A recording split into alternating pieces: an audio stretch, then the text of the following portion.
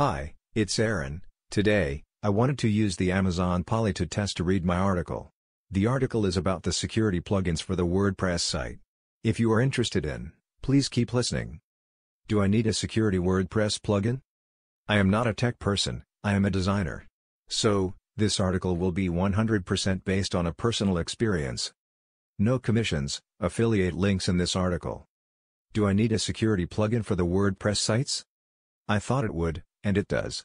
When I started to use the WordPress to build my blog sites, I purchased some premium plugins wishing to protect my sites. After a few days of install, I started to see errors and slowness. So, I contacted the hosting company to ask what's going on to all my sites. They uninstalled all my plugins and started to install one by one to find the issue. Yes, it was a security plugin had a problem. This plugin was not compatible with other premium plugins and Divi theme. So I contacted this plugin's vendor. They had some time to check my sites and suggested to uninstall some other plugins that are not compatible with. That solution was very unhelpful because I had to use them for my sites.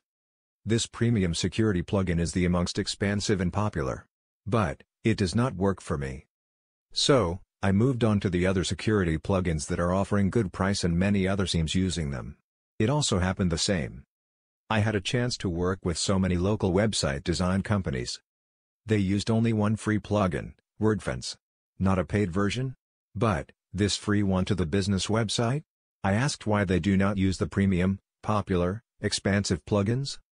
Hosting company does the scanning. When the real hacker attempts to break your WordPress site, they will. Since I heard many opinions and real things happening to the sites, I started to think to focus on the backup, not blocking the DDoS or scanning spams by premium plugins. If you use the SiteGround for your hosting, they will do the backup your sites for you. Everything is a free service. If you use any other hostings, you can ask your hosting provider if they offer the backup service for you. Be aware. If you try to use the Fiverr cheap service to back up your site, this may break your site. They may do correctly on light and simple websites, not old and heavy sites. So, in my opinion, to use the hosting provider service will be best to back up your sites. One more thing. I receive so many promotional emails about the security service or the plugins. Don't buy it even the price is so low or seem a trusted people are promoting it. If it's a JVZoo new software, I would never test it to my business site.